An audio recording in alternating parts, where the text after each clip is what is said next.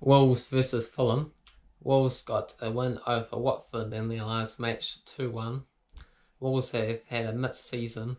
They performed well over the top six sides, getting more than half of their points available to them. They yet lose the double to the worst club, being Huddersfield, and other losses and draws against some of the other bottom sides, being Cardiff and Brighton, for instance. They must have a better attitude to improve on where they are at the moment. Fulham got a win over Cardiff 1-0 in their last match, having now gone 3 wins in a row.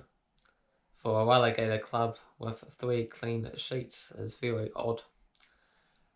Before that, 12 of 13 losses is what cost them from surviving, as they look to rebuild heading into the Championship next season.